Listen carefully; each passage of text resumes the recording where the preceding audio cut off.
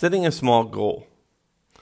All right, so right now, let's follow the rules. Let's first play the game before we get to the point where we can learn it. Okay, so I'm walking around here. That's pretty interesting. Then I'm walking, and so I'm a 3D object and I'm walking instead of a 2D sprite, which is commonly the thing with 2D games of old. Okay, I love how I'm interacting with things. That's very nice. So the physics engine's very robust. I can't tell if it's really robust or not, but I would say knocking over boxes is pretty fun.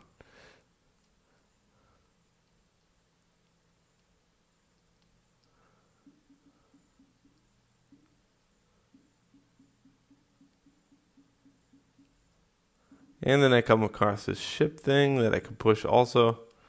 I love the textures on this thing. All right, and that's about it. I mean, so the whole thing here is, I guess, pushing around objects. Now, here's what the purpose of this video represents. What should I learn from this? There's so many things in here. I'm going to get hung up on stuff. I know I am. I'm going to concentrate on probably the guy and the fact that he's got animations of him walking. That is the wrong way to go. Okay? Concentrate on small things, like he's interacting with geometry. Now, is it very important to you that you have your own 3D person out there that's walking right off the bat? No. You have to start out small. What's something small and obtainable that you can learn and then walk away with it with some confidence and then go into it another round.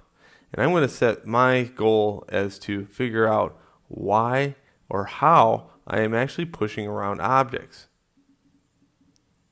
Okay?